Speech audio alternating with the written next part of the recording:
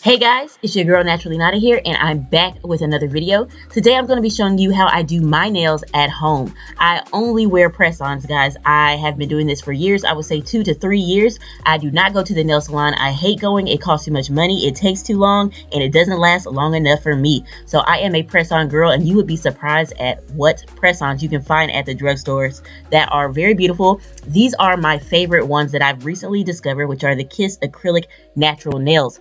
I love these because you can paint them.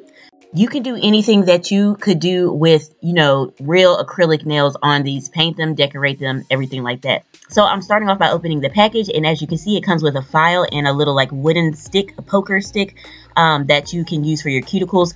I always push my cuticles back with this stick. The flat end, there's a flat end, and then there's a really pointy end. So I use the flatter side just to push my cuticles back so the false nails, the press-ons, will lay nice on top of them. And then I take the file and I just file my nails because the press-on will adhere better to your real nail when it's a little rough. So after I've pushed my cuticles back and I've roughened the nail bed a little bit with that file, I'm going to start to apply the nails with the glue that also comes in the pack. Everything you need is really in the pack, which is why I really like Kiss press-on nails. But I'm going to start to apply them now. As you can see, I put a little bit of glue on the actual press-on nail, and then I put some glue on my nail bed. It does say in the directions to do those things, to do it on both the false nail and your real nail. Reading the directions is fundamental, guys. When I started doing press-ons, I read the directions, and it has helped me so much. So I really encourage you to read them because it gives you some good tips in there. It really does. The nails are numbered 0 through 13, 0 being the biggest. So that would be if you have a really large thumb, and then all the way up to 13, which is the smallest pinky nail. I kind of know which nails fit which size nail fits which of my nails, because I have been doing press-ons for so long. So I know I have like probably a 5 or a 6 on my pointer finger. On the thumb, I would do like a 2, and I just match it for each hand. So if I do a 2 on this thumbnail on this hand, I'll do a 2 on the other side also. So this is pretty self-explanatory, guys, so I'm just going to let you watch. I also do push my cuticle back even further with a press-on nail. You'll see me do that because I want it to lay nice and flat, and I want it to look as natural as possible.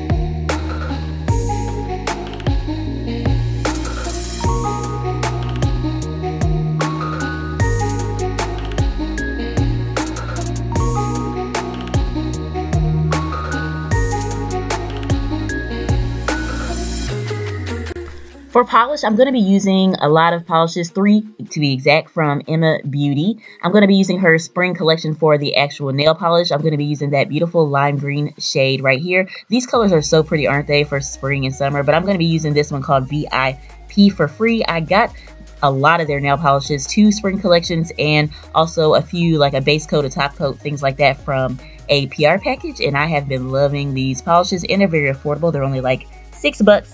So we're going to start off with the Stuck On You base coat, and I'm going to just put that all over my nails. This really makes them shine. You could actually just stop after this step right here. you could really just wear the nails natural like this, which is another cool thing about this Kiss Natural Nails acrylic set. You could just wear them like this with no polish on them. But I'm going to go in with a nail polish, and I wanted them to be nice and shiny, and this is supposed to help the nail polish adhere to the nail. So now I'm going in with VIP for free. I'm going to start with a nice messy, base coat, and then I'm going to go over with a second layer to really get that pigment to pop. But as you can see, they are quite pigmented. The nail polish is quite pigmented, even though I'm only going on with one layer. So when you do bright colors, sometimes it'll be very sheer, and you won't be able to see it, and you can't build it up. This one already, first coat, going on very, very nicely.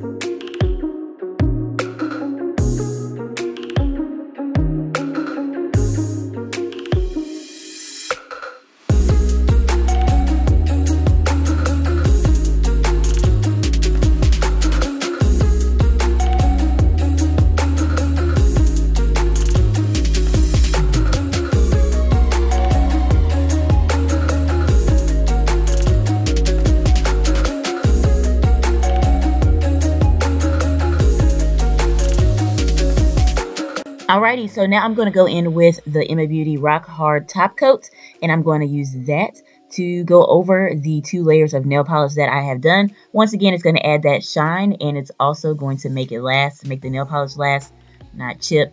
This is basically, what they do at the nail salon. They always do all of these steps, and from, having gone in the past, I just try to do the exact same things that they do, and this really will make the nail polish shine and look quite professional, not like you painted it yourself.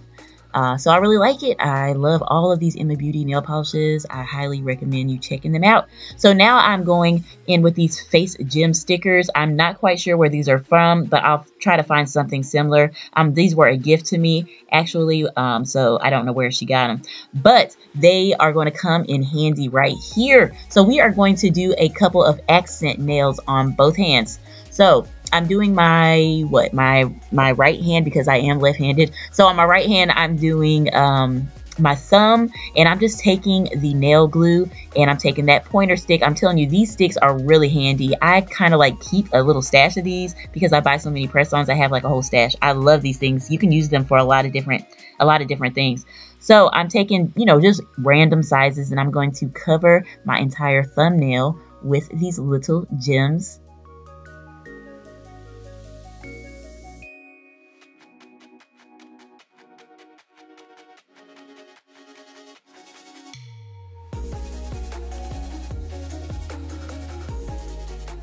This is what that looks like right there. So really, really pretty. And I've also started on doing my ring finger on the same hand, on my right hand. And I'm going to do like a little different design with this one. I'm just putting one large one, and then I'm going to surround that one with the smallest ones. So you could just do, whatever you want. Just do what you want. Just cover the nail in some type of way with the gems. Use the nail glue because it really will help them stick. Even though these gems do have a little bit of stick on the back of them, which really makes it easy to pick them up, I still added the nail glue also, and I kind of want to find a stronger glue because these did fall off after a couple of days. Not all of them, just some of them would randomly, just fall off.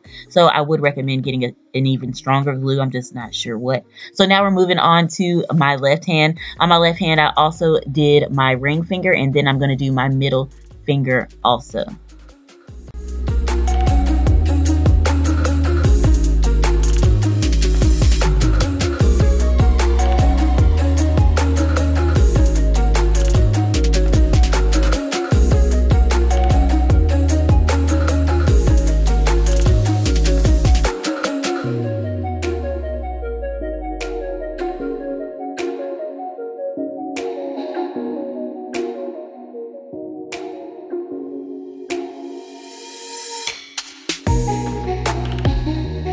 So for the last step, all I'm going to do is go back in with that rock hard top coat and go over the nails that I accented with the rhinestones.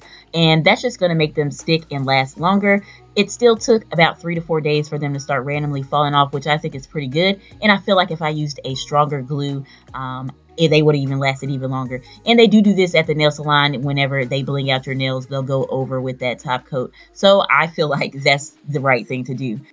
So this is the finished look, guys. How easy is that? I swear by press-ons, guys. So if you are looking to save some money, but still, get that cute look and have nice, beautiful hands, beautiful nails, I highly recommend doing press-ons. You can just pop these off if they get annoying, and then you can do it again. You're not tied down to the acrylics, and this is way healthier for your nails.